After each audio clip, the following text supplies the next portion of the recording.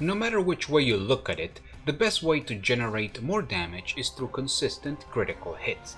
Getting a 40% damage boost through the critical boost skill is objectively the highest damage boost that we can get our hands on at any time. Obviously, we have to increase our affinity in order to be able to consistently get critical hits and be able to take advantage of this extra damage. With version 2.0 of Rise, we are able to do this with no issues. In this build, we take the Nargacuga Great Sword to 100% affinity. That's right, you will never miss a critical hit.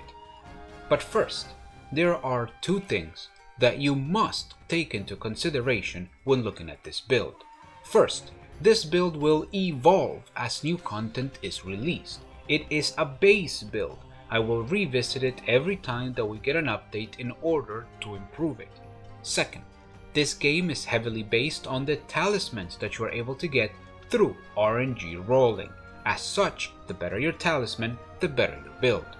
Unfortunately, we cannot control which talisman we get, so I will be making this build with the absolute minimum requirement possible. No god talismans, no lucky rolls, just the minimum. Let's get started. The equipment that we will be running is a fully mixed set, taking parts from many different monsters.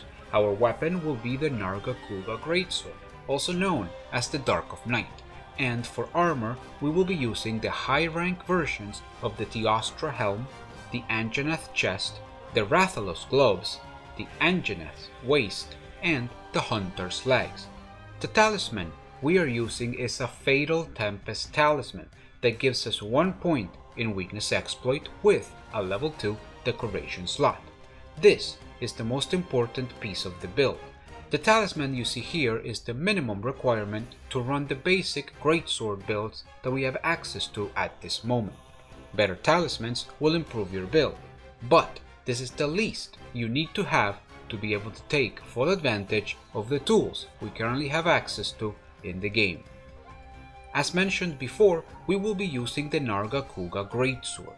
We choose this weapon because it looks absolutely incredible, but also because it provides the highest amount of base affinity that we can get our hands on at the moment. The Dark of Night has raw attack power of 180 that becomes 188 when using the attack boost 3 in its rampage slot. The Great Sword also has 20 hits of natural white sharpness and the incredible base affinity of 35%. Both the sharpness and the affinity are key to keep our damage consistency up.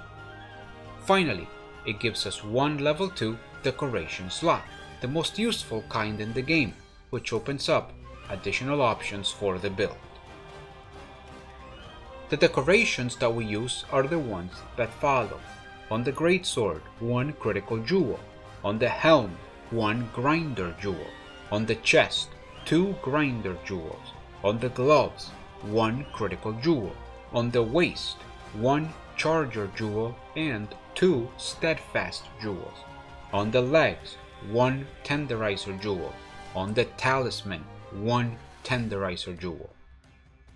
With this combination of armor and decorations, we will be hunting with the following skills: Attack Boost 6, Critical Eye 3, Critical Boost 3, Weakness Exploit 3, Focus 3, Stun Resistance 3, Speed Sharpening 3, Marathon Runner 1.